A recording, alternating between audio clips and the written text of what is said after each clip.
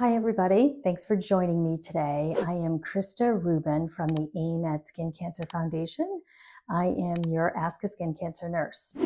In today's skin cancer snippet will be a brief video talking specifically about squamous cell carcinoma. I thought it might be helpful to just review a few details, treatments, diagnosis for squamous cell because it is a common skin cancer and certainly something that we get lots of questions on at our AIM at Skin Cancer Foundation. So I thought it would be helpful to review this information today. So let's start with what it is. So squamous cell carcinoma or squamous cell skin cancer, abbreviated SCC, written out squamous cell carcinoma. And so that is a skin cancer that originates from the squamous cells, which are cells also known as keratinocytes that are found in the epidermis or top layer of skin. If they become malignant or if they become cancerous, they are then termed squamous cell carcinomas. That is different from other skin cancers like basal cell or melanoma, which originates from melanocytes. Basal cell skin cancer originates from basal cells, which are also found in the epidermal layer of skin. Squamous cell carcinoma is the second most common skin cancer, second to basal cell. The main cause of squamous cell carcinoma is ultraviolet exposure. So essentially the sun. Other ways to be exposed to ultraviolet include things like tanning beds, in some cases jobs. Certain occupations may have regular exposure to ultraviolet. There are also some other causes. Arsenic is something that over time can lead chronic exposure to arsenic, often in an occupation or job site, can eventually lead to possibly squamous cell carcinoma. So occupational risks are also something that can lead to squamous cell carcinoma. Head and neck locations. So squamous cell, as with many skin cancers, are found generally in sun-exposed areas. So head and neck is a very common location, back of the hands or hands themselves. For men that may not have a lot of hair or who are bald or have thinning areas on the scalp, that is another common place to see squamous cells develop. Precursor lesions, so pre-skin cancers. For squamous cell, it's known as an actinic keratosis, and those can often feel like rough, gritty, almost like sandpaper. Sometimes they can be felt and not seen. So if you have something that's on your scalp or on the back of your hands that feels rough, but you can't really see something, that possibly could be an actinic keratosis, which is a pre-skin cancer. About 50% of those can convert into squamous cell carcinoma or squamous cell cancer over time, and the other 50% will go away on their own. So we consider actinic keratosis to be a precursor to squamous cell carcinoma.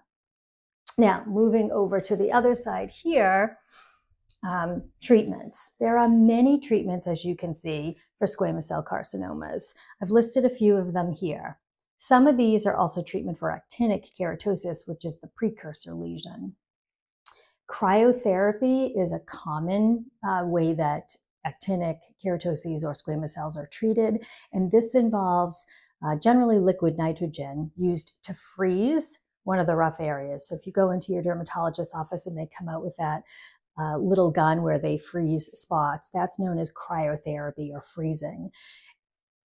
Topical therapies are also very commonly used for squamous cells or actinics. Generally, these are topical chemotherapies or a topical immune modulator, which is something that is going to call attention to the immune system to attack the skin cancer. So these are generally put on for a certain period of time. Sometimes it could be something like 2 to 3 times a week for 6 weeks. It really depends on where the skin cancer is located and what type it is felt to be, and whether or not there are other risk factors. which your dermatologist or dermatology provider should review with you. But it's very common for these treatments to be used. A prescription is generally sent to your pharmacy. You would pick it up at the pharmacy and then apply it as directed.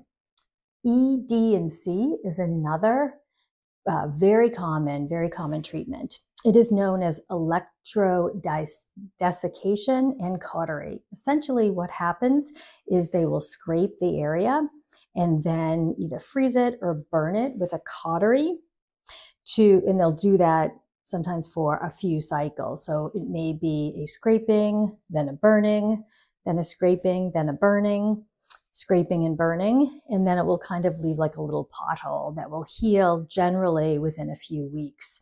And new healthy skin will form at the site where the prior pre or skin cancer was. Photodynamic therapy. That is something that uses light therapy combined with a medication that activates the light therapy. It is something that's often used perhaps on the entire scalp or areas of the face or back of the hands. It uses a blue light therapy and a medication together to treat what we call a field area, or an area that there is thought to be multiple pre-skin cancers like the actinics or known skin cancers based on biopsy, sometimes a combination. So PDT is the other name for it, or photodynamic therapy is used. Excision is another one, also a common treatment. So this means surgically removing, that's done either in the dermatology office or in the surgeon's office. And they will remove a predetermined amount of skin based on the features of an individual's cancer as seen under the microscope, or just based on the clinical presentation. Mohs surgery, another very common type of treatment for squamous cell carcinoma. And this is a very specialized treatment performed by specially trained dermatologists known as Mohs surgeons. And essentially what happens is layer by layer skin is removed until normal skin only is seen. So in other words, they may remove a layer of a known squamous cell carcinoma. Then that physician looks at it under the microscope, determines whether or not they see active squamous cell or cancer cells. If they do, go back in, and this is all done in the office at the same time, remove another layer, look at it under the microscope. If they see cells, abnormal cells, they'll go back in and continue to remove layer by layer. This is what's considered to be a skin sparing surgery. And the reason for that is because you only want to remove what's necessary to remove and not remove excessive amounts of skin if it's not needed. This is important, particularly in areas like on the face or in areas where there may not be a lot of skin to be able to pull together and suture. So Mohs surgery is a specialized surgery that's very commonly used for the treatment of squamous cell carcinomas, something that often is used on the front part of the lower leg or in different parts of the body where healing may be an issue.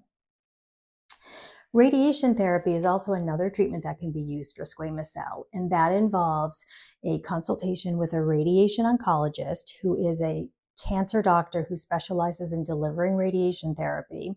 And in some instances, a squamous cell tumor may be too large, or maybe in a place where they cannot remove the whole thing, or they just feel like the edges need to be cleaned up. In other words, there may be some slightly abnormal cells along the edge of where a squamous cell was removed, and radiation therapy may be recommended to kill any abnormal cells that may be residual. Immunotherapy is kind of one of the newest treatments, and this is generally reserved for advanced squamous cell carcinomas in an area that surgery may not be possible, or if a squamous cell has come back in an area that was previously treated with surgery and or radiation. Or a newer approach is something called a neoadjuvant approach. And what that means is that immunotherapy may be used to shrink a tumor before it is removed.